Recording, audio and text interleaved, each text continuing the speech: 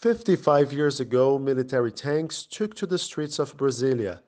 The military were conducting a coup d'etat which inaugurated what would be a 21-year dictatorship. On January the 1st, 2019, once again Brasilia saw military tanks on the streets, but for a whole different reason. They were guarding the city for the inauguration of Jair Bolsonaro, the new president of Brazil. For the first time in decades, a military man will occupy Brazil's highest office, this time through democratic means. Elected in October 2018 by 55% of voters, Bolsonaro will now lead Brazil for the next 4 years. Prometo manter, defender e cumprir a Constituição.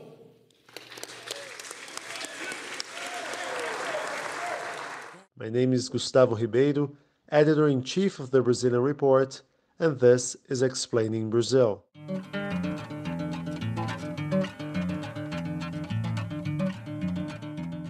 We'd like to wish our listeners a Happy New Year, and we begin 2019 talking about the inauguration of Jair Bolsonaro, which took place on the New Year's Day. E Deus acima de todos. Today's podcast is not being recorded from our studios in São Paulo, but rather from Brasilia, the Brazilian capital. For foreigners, it seems odd to schedule a presidential inauguration on the very first day of the year, but it wasn't always like that. As a matter of fact, it was the 1988 Constitution that placed the beginning of the presidential term on January the 1st. Prior to the change, presidents took office mid-March. There were two reasons for doing that. One, to bring the inauguration closer to the election, and two, to limit the outgoing president's power over his successor's budget. So without further ado, let's talk about the first moments of the Jair Bolsonaro presidency.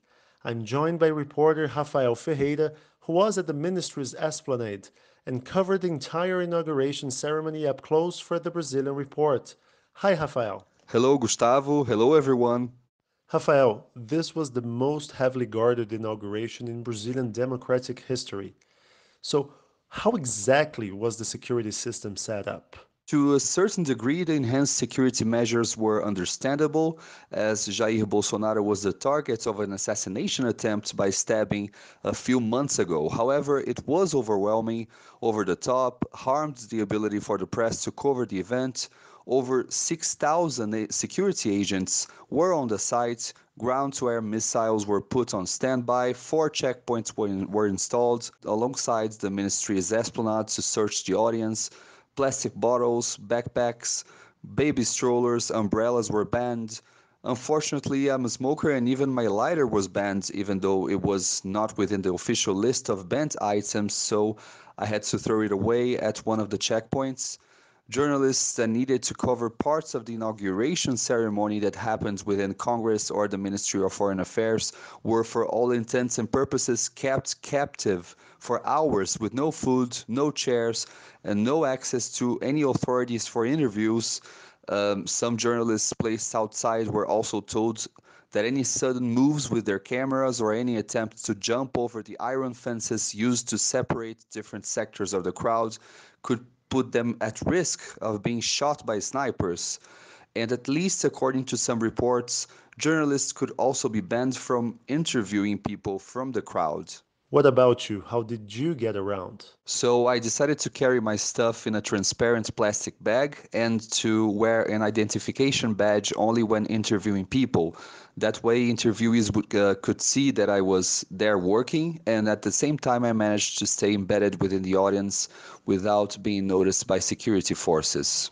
And what did you see?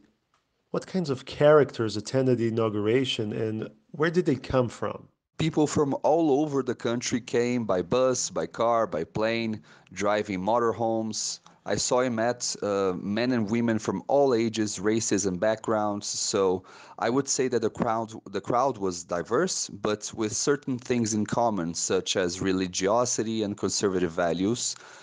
We have to keep in mind that the federal capital is not considered a hot destination for New Year's Eve, and yet pretty much all hotels in the city were full of people that came from distant places, such as the Amazon region and the far south of the country. So the audience was indeed of the more enthusiastic partisan kind.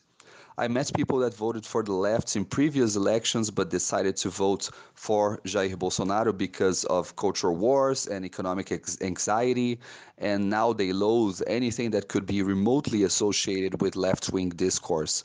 I met evangelical Christians who saw in him a defender and an enabler of conservative Christian movements. I saw black men and women cheering for him, even though he has been accused of saying racist remarks in the past. I talked to women from poor areas of the country who were fully embracing Jair Bolsonaro's crusade against the so-called political correctness.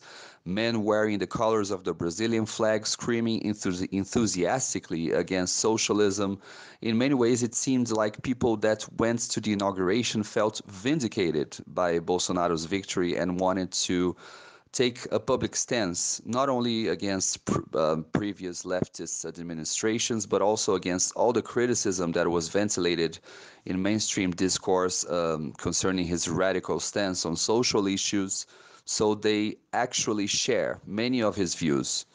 President Bolsonaro gave two inaugural speeches, one addressing Congress and the other one addressing the people who went there.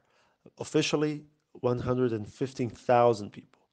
Those were pretty aggressive speeches. He talked about enemies of the state, ridding Brazil from socialism and political correctness. I mean, it was not so much as he was extending an olive branch for the opposition. How did the crowd reacted to his speech?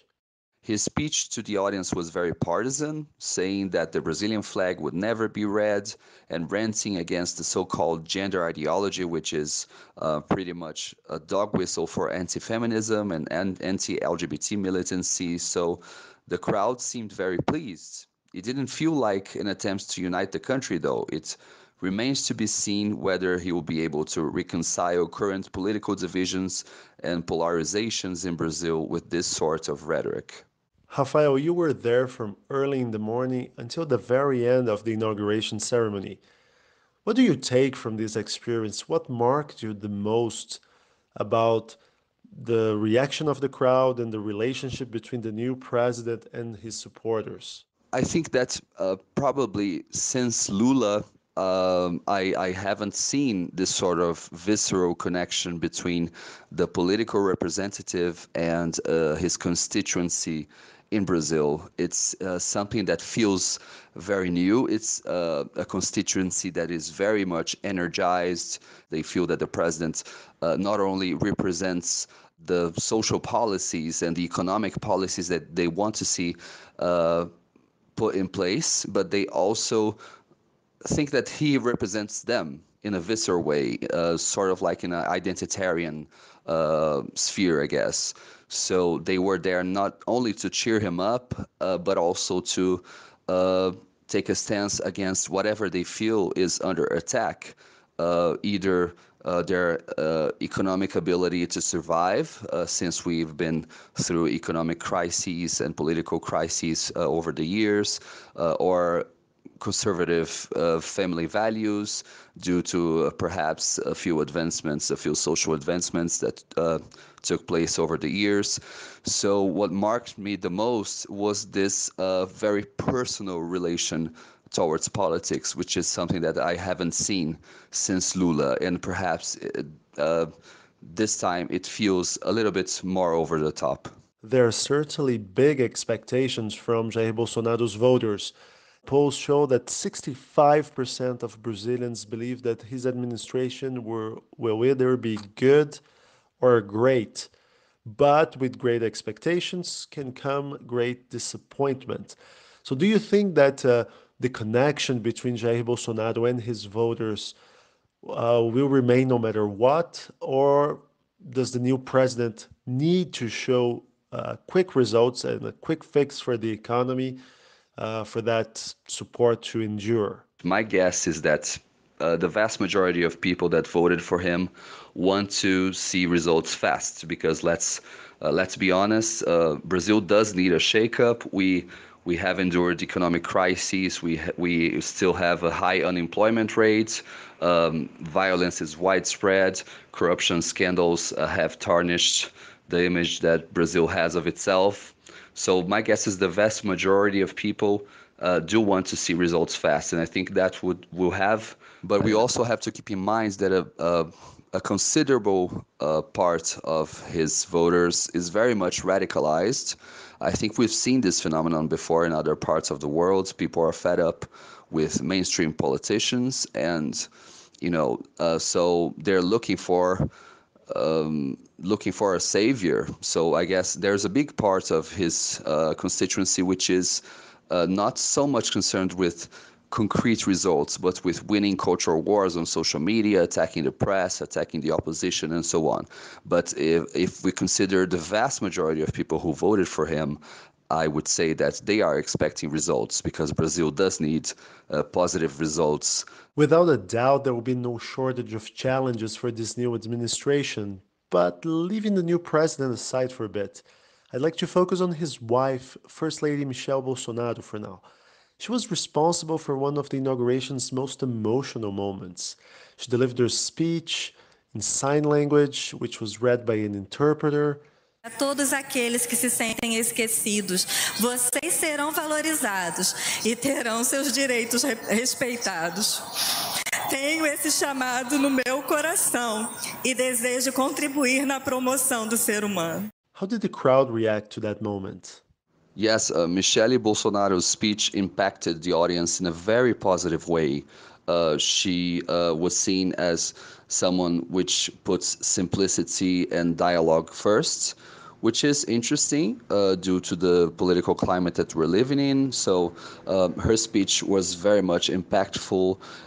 It was kind, and the fact that it was the first time that the First Lady makes a speech, and it happened before the President's speech, I think that had an impact, a positive impact, not only for the crowd, but also for Brazilians in general, I think. That's my opinion.